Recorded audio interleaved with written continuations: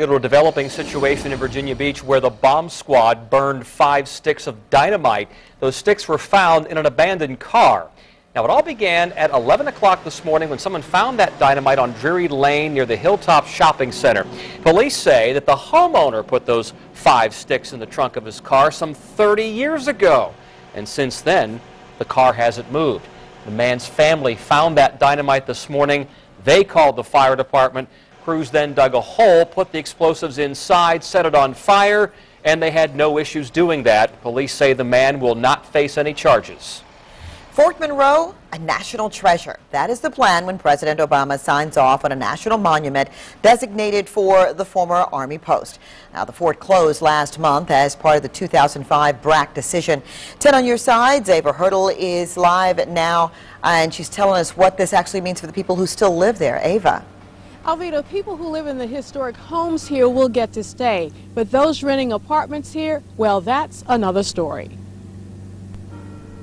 For the Hurricane Irene damaged Weary apartments, it appears time may have finally run out. Weary apartments are in a process of being deoccupied, and by the time the National Park Service gets here, the Weary apartments will be vacant.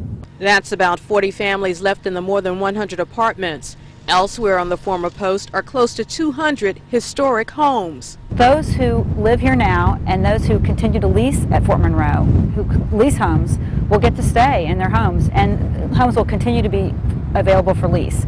And the mayor expects those homes to become even more valuable when Fort Monroe becomes a national monument. How cool would it be to live in a historic home right next to a national monument that encompasses, beautiful historic buildings and miles of pristine, undisturbed beachfront that you now know will stay that way in perpetuity. And community leaders remain excited about this plan because they say it will bring jobs to this area. We're live in Hampton. Ava Hurdle, 10 on your side. The Army held a deactivation ceremony for Fort Monroe on September the 15th. And